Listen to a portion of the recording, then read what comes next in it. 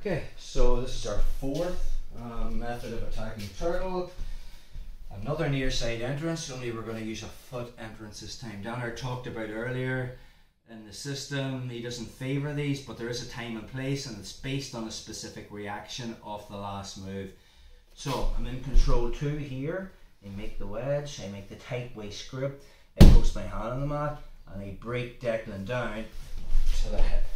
I'm connecting my left elbow to my left hip with the tight waist grip. If Declan doesn't scissor his legs, try to turtle. It's just not going to happen. And from there, we're just back into the last move. But if he knows jiu-jitsu, notice the way his right leg is in front of his left leg. He's going to do like I do a step over, just a step over, and now he takes the hip away from me. Just on me, bro. So we're here. The minute he breaks me down, I'm here. Notice the way my right's in front of my left. If I try to come to my knees, yeah, keep that tight, it's not going to happen. But watch, if I do this, I'm up every single time. So I just switch my base and move in that direction. But we need to counter that with a foot based entry on the near side.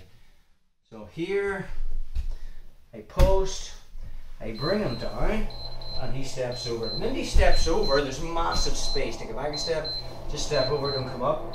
You just step perfect. There's massive space at his right hip. All I'm doing as he comes up is come up. I just straighten my leg, and now I come up with him, and I have a near side hook in. I've already addressed this. Harness control. I can tilt them back. Put them on the back. One more time on that. Just put scoot back out later. Super here in the position. Break him down. He starts to step up. So it's just that. Maybe this time I couldn't take him backwards.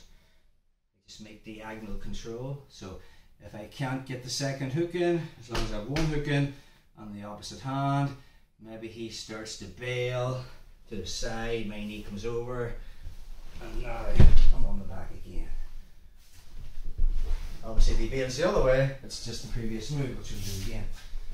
So we're here, in the position, just turn this way, bro, perfect.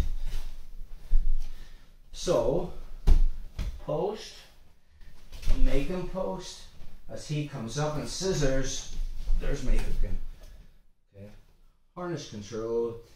If he decides to go that way, it's the last move. Or if he decides to sit towards me, we are on the back. So that is our fourth near side entry, but it's the first with a foot based entry and not a knee based entry.